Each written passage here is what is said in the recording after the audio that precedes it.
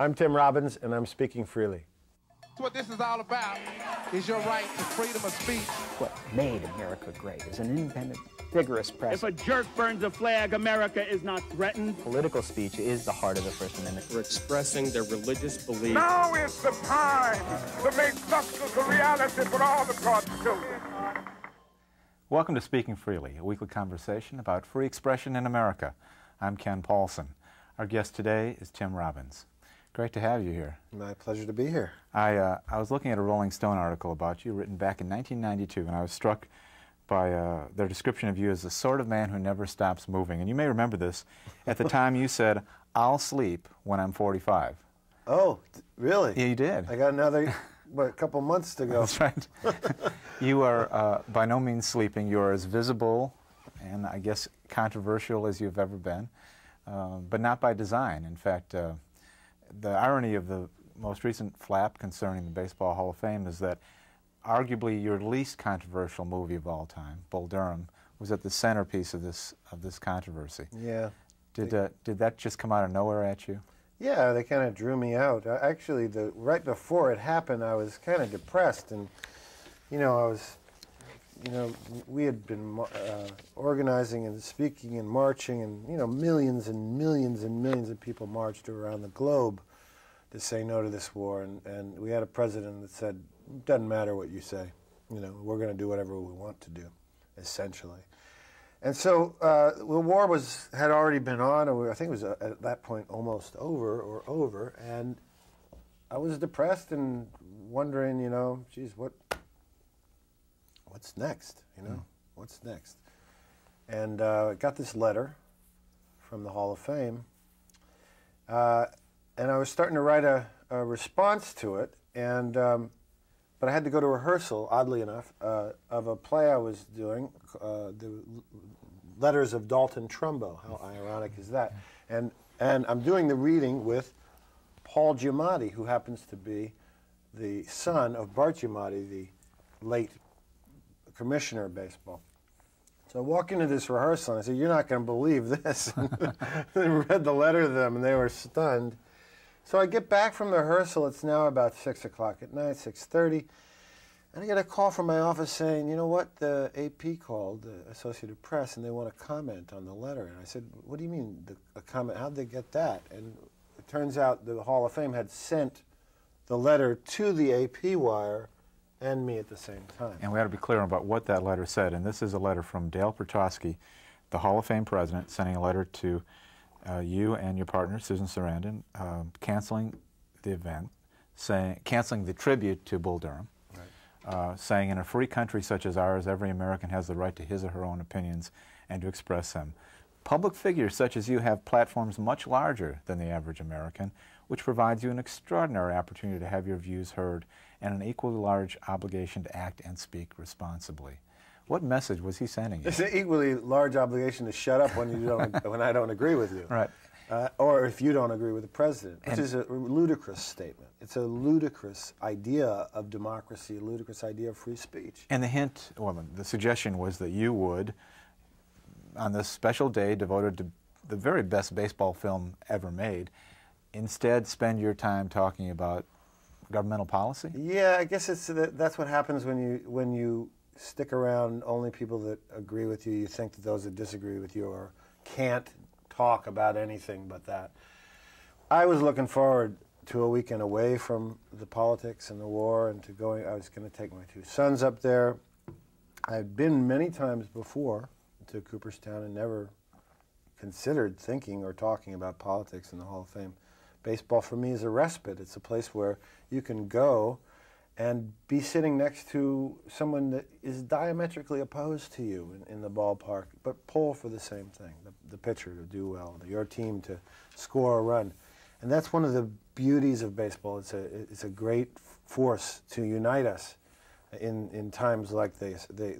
And I was really disappointed, and I was astonished that it was not intended to be a cancellation and notification of me. It was intended to be a statement. By sending it to the AP wire, it was intended to be a broad swipe at us, by using the media, as they have so effectively done, just, I guess, teach us a lesson about opposing the president. And luckily for me, the AP reporter was practicing fair journalism that day and found me.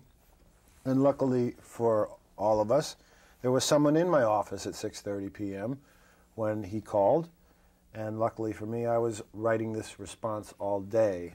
And I said, you know what, I don't want to do an interview. I'll send you the letter that I'm sending Dale Petroski, and you can print whatever you want out of it. And so what was intended as a broadside wound up having a balance to it, number one. And then number two, the sports writers across the country just went ballistic.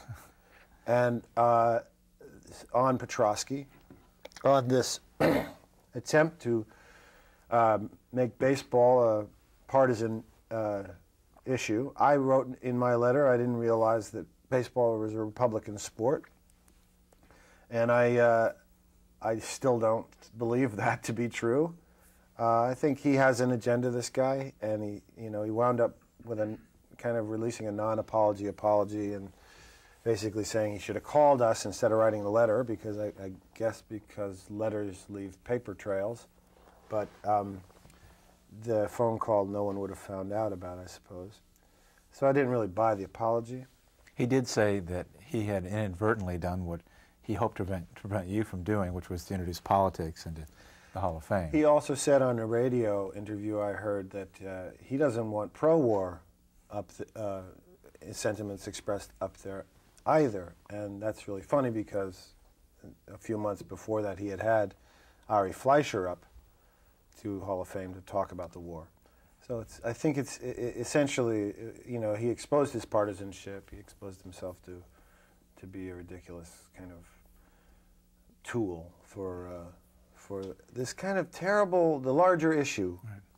This terrible tendency when there is dissent to try to characterize dissent as unpatriotic, which is very curious, because if you go back 2 years before that incident, for 8 years, you wouldn't hear a day go by when the right-wing talk radio and the right-wing television pundits would not be criticizing Clinton for something, including during the war in Kosovo, almost every day, criticizing their leader. When they did it, it was patriotic, and when we do it, it's unpatriotic. That's clearly partisanship. And you look at the history of this country, the founding fathers were hellraisers. They burned the British flag. I mean, it is the spirit of this country to always raise questions about your government and the way things are going. That's what sets us apart. What's curious about it also is that it was really weird. They have the Senate, they have the Congress, they have the executive branch, they have the judicial branch, they have a majority in the Supreme Court. They got their war, they won it decisively. Why aren't they happy? What more do they need? They have a majority, they should be able to achieve their agenda. Their agenda has nothing to do with the common man, nothing to do with the working person, nothing to do with the average Joe out there, and never has. But for years they have been saying that they represent that person. So they get to the position of power, they have all three houses, they have the two houses, and they have the presidency. They don't do anything. Why aren't they doing anything? Well, it's because it's the celebrities that are against the war that are unpatriotic. It's so stupid. It's such a distraction. When you talk about distraction, that's not exactly a compliment to the American public, if in fact they're buying what you're... But it's not the majority of the American public, and we have to realize that. This is a very vocal minority, and the proof of that is that when the Dixie Chicks go back on tour, they're sold out. And they're back on top. Even though there has been an amazing amount of agitation on the internet and on radio and on Fox News and on MSNBC, amazing amount of negativity coming at those women. Didn't work. Why didn't it work? What I found surprising was Cumulus Broadcasting's decision to ban all of their music. It wasn't about banning a controversial song. It was about punishing someone who'd made a remark that many Americans were afraid of. or troubled by, or maybe a handful of very angry people were bothered by. I think there's more. It wasn't the majority of Americans that were. It's like you advertise from the top down. It's not like a grassroots movement where there's all of a sudden a groundswell of people that are angry at what she said and demanding some kind of retribution or change. It comes from the top. It comes from the power that says on the radio, you know what, we're angry. And so are you, and so should you be. And you listen to them, it's agitation. It's like, here's why you should be angry. Because of this, because of this, because of this. What motivates Cumulus to make that kind of blanket order? Because they don't want any dissent. And the Bush administration does not want any dissent and will not tolerate any dissent, because if there is any dissent, it will expose something that could crumble. Given, if we really had a news media and a news structure that would really investigate some of these scandals, like the Enron scandal, which all of a sudden has gone away, like Halliburton and Mr. Cheney, there would be some very deeply troubling truths that we have to address as a public and as a country. But somehow these things just kind of flitter away, and we start. But look how long that Clinton's sex life dominated the news. It was like, I didn't like the guy personally. Clinton, I was not a big supporter of. But can we move on? I mean, that was. Do you realize we're going to spend more money? We will have spent more money investigating Whitewater, and separately the incident with Lewinsky. Both of those investigations, we will have spent more money on both of those investigations individually than any kind of commission to find out the truth on 9/11. Imagine that. You're spending more to find out about an intern than you are about the most amazing and horrific tragedy in America. What's driving that? I mean, is it, you're suggesting the press has gone to sleep on President Bush, but weren't they tough on Clinton? Were they tough for the wrong reasons? They were tough for the wrong reasons, absolutely, I believe. I think there were a lot of other things they could have been tough on him about. But for some reason, that's what sells, sex sells, and it's a juicy scandal. But there's much worse things happening. And why can't we ask questions about 9/11? Why can't we have a commission that we really, really investigate, we really invest money in? We don't even want to start it. It hasn't even started yet. Maybe by the time this is on, it'll have started. But look at the budget of what they're going to give that investigation. Compare it to the budget they gave Whitewater.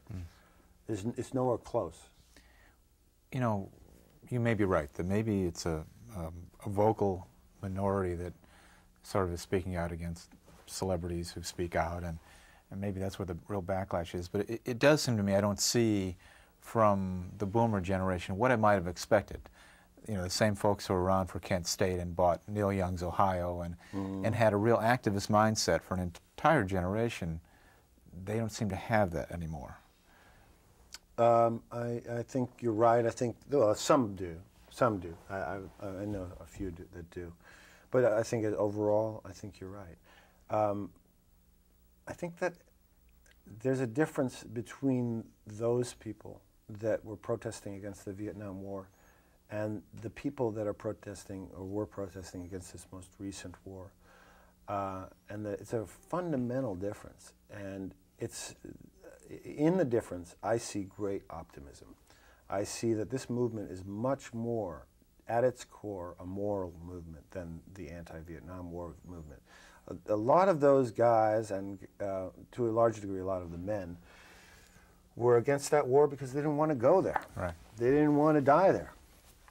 They saw a real danger that they were going to be called up to serve, and also a problem, some of them, with the fact that they knew that they could get out of it and some of the other people couldn't.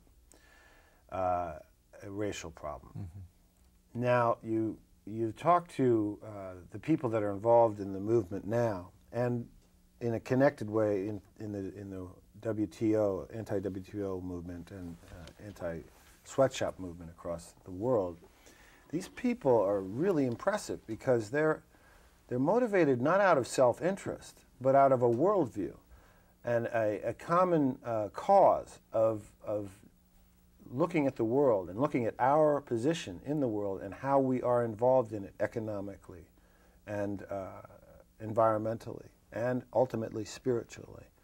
And that's where the movement has its roots. And that, for me, is very encouraging. And I hold great optimism because I've actually talked to these people and come to know some of them. And I believe it's a movement that is a real grassroots movement, something that will be around for a long, long time. There's no way to bust that kind of movement because it has at its core a moral truth. And like other movements throughout the centuries in American history that have had moral cores, you can't stop those movements. You can slow them down. You can arrest the leaders. You can marginalize people. You can ostracize celebrated people that lend their voice to the movement. But you can't stop the moral truth. It will never stop. It took 150 to 200 years to stop slavery in this country. It took 100 years for any kind of labor union movement to happen. It took 150 years of agitation for women to get the vote. These things don't come overnight. But what I've noticed about this movement is it's for real. One of the great blessings in a country in which we have free speech is this marketplace of ideas, and the ideas in theory compete.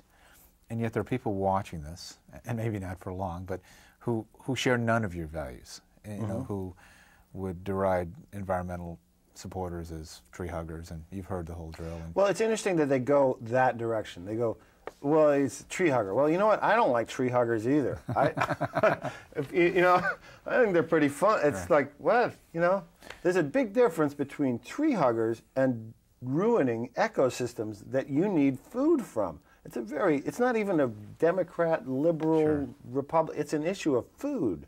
And if you think about real environmentalists now, the ones that get this kind of coverage of the tree hugging kind of people and the weirdos, well, that's, I think, for a reason we're seeing them. There's real people that are working, for example, for labels in this country. Shouldn't we label our food? Shouldn't we know what we're eating? Isn't that an issue that goes across any kind of Democrat, Republican, conservative, liberal? Everyone wants to know what they're eating, but for some reason we have a situation where we can't see what's in our food. We don't know whether what we're eating is genetically modified. We don't know that the pea that we're eating has been crossed with animal hair. We don't know because it's not in the product information. That's an issue that could cut right across lines. I would advocate any of these Democrats running to embrace that issue because I know several conservatives that would vote for them if they would have the courage to take on the food agribusiness. So in the marketplace of ideas, why do the liberals lose those arguments? Why? I think it was, I try and recall the conversation. It was Bill O'Reilly who said something to the effect of that conservatives tend to see the world in black and white, and liberals tend to see the world in grays and shades. And that in an argument between the two, one message is much clearer and more emphatic, and that's the side that wins. I don't know if you buy that, but it just seems to me that people can fairly readily dismiss the views of others with a label like tree hugger. And does that suggest that people who are in the environmental movement haven't made their case effectively? Well, no, it just suggests we're in a more of a, I don't know, hostile environment where, you know, when you're, as a parent, it's like, hey, no name calling, all right? You know? If you want to engage in a dialogue, engage in a dialogue. But, you know, if one person is going to yell at the other, and when the other person is making their point, the conservative host starts yelling at them. I've seen these shows. I see how it works. Right. It's not a real free, open place for discussion. It's you come on my show, and I'm going to yell at you. And, you know, that's why I don't go on those shows. What's the purpose? Right. As far as who's right, who's wrong, you know, I think right now it's more who has the ability to spin, who has the ability to say who's right and who's wrong. I know who's right and who's wrong in any argument, I can tell. And there's good points on both sides. And I think the major challenge for all of us is to find ways to find common ground.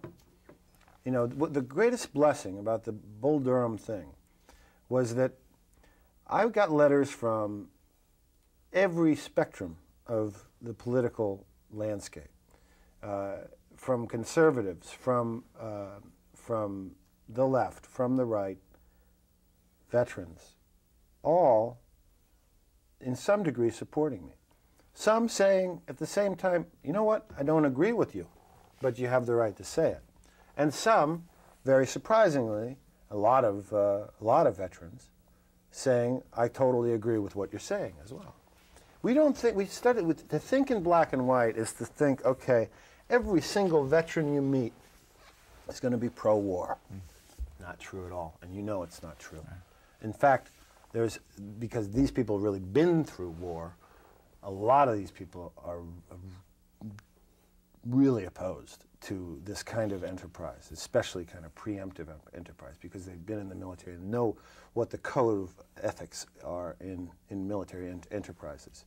In fact, most of the people that were advocating for this war to happen were people that avoided service in Vietnam. Now, you figure that out. When Richard Pearl and Wolfowitz and Cheney and Ashcroft and Bill Frist and Dennis Hastert all somehow got deferments, all somehow avoided service in Vietnam, and are the biggest advocates for war. My question is, if you're so into it, why not do it when you were young, when you could do it? Or is it something that you just want other people to fight for you? And for me, that's a hypocrisy I don't want to have to deal with. I never served, but I'm never going to send anyone to battle without, I'm never going to be in the position to do that, but I would never advocate for it either, because it's not for me to do. I would much rather listen to the veterans in this kind of issue. But for some reason we don't. We listen to the professional politicians and, incidentally, these talk show hosts, all of whom skirted service in Vietnam. Limbaugh, O'Reilly, Snow, Savage, all these people somehow found ways to not serve. You know, either got deferments or dodged the draft in some way. Come on, you know what? I'll listen to Oliver North. I'll listen to him because he's been there. But I don't want to hear all these other guys talking about how important it is to go to war when they didn't have the guts to do it themselves. Would there have been any circumstances under which you could have supported the war in Iraq? I didn't say a word during Afghanistan because I was a New Yorker and I was pissed off, and I said I'm not going to say anything. And people asked me to sign things, and I said, you know what? I'm so angry right now. If my government wants to do this, I am, for the first time in my adult life, not going to do a thing, because I've always, when I've protested wars, I've always had the moral argument with myself, what would happen if we were invaded? And for me, the moral argument was always, it's a different story. That's a different story. You come into my neighborhood, you mess with me, I'll mess with you right back. I am not a pacifist. You come in my house and threaten my family, I'll kill you. I am not against the Fourth Amendment. I think you should have the right to have a gun. But when this thing happened in 9/11, I was, you know what? I was fine with it. If you want to go out and find Al-Qaeda in Afghanistan, you want to rout them out, go ahead and do it. And then I started hearing about the civilian casualties, and it weighed on me. But I said, you know what? I'm so angry, I'm not going to say anything. But I knew there was only going to be a matter of time before they were going to start to try to justify other altercations. And this one was just outrageous, you know, to all the build-up to it, and the lies and the forged documents of nuclear capabilities, and the term report from some student that Colin Powell read at the United Nations, and the rest of the world's going, what? These people are listening to this stuff? What's wrong with the American public? And I say to them, nothing's wrong with the American public. Something's wrong with the American media, because they're not getting them. They're not calling them on those forged documents. Excuse me, sir, you have just made yourself a fraud, and I am not going to support you anymore. So what's driving that? If the press has failed, is that corporate thinking in the newspaper environment? The press hasn't completely failed. There's ways to get information. There are reporters still in these newspapers trying to write their pieces. There is a way through the internet to go to the Independent in London to get your coverage, you know, in Iraq. There is a way to read The Nation and The Progressive, and then when you read those, you can balance them against the other side. whatever right-wing thing. There's a way to find the truth. But the major media, why is that happening? I wish I knew.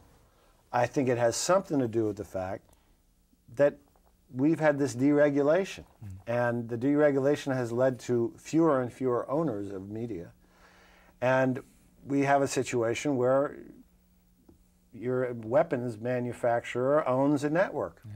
And that's a dangerous situation to be in. You've got to have a free press. And part of having a free press is having the ability to not have to answer to the people that you're reporting on. Sure. I respect that point of view. You and I both know reporters, though, and in terms of being free spirits, they're kind of akin to actors. I mean, they don't roll over.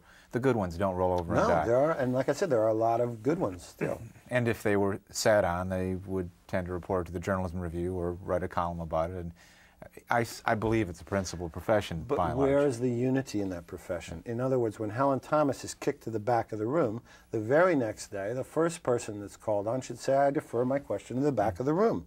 Because you can't, you attack one of us, you attack all of us. Right.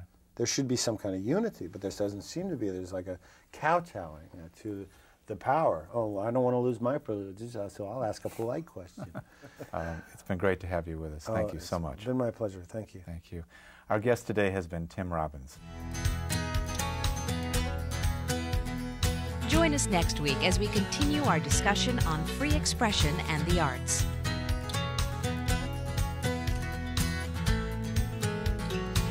For more information about Speaking Freely, visit our website at www.speakingfreely.org.